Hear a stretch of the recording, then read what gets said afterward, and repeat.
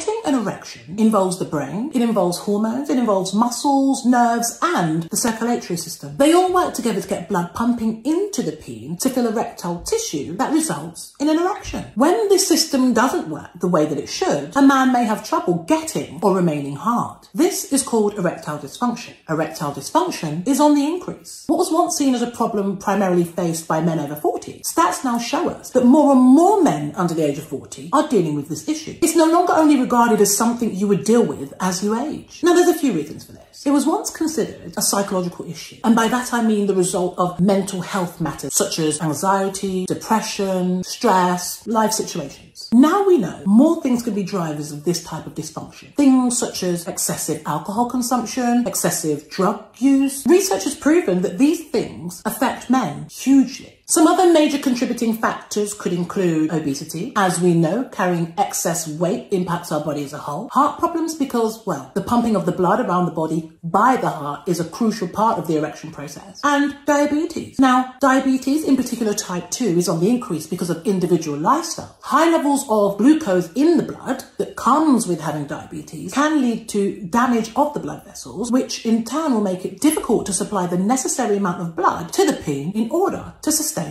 an erection.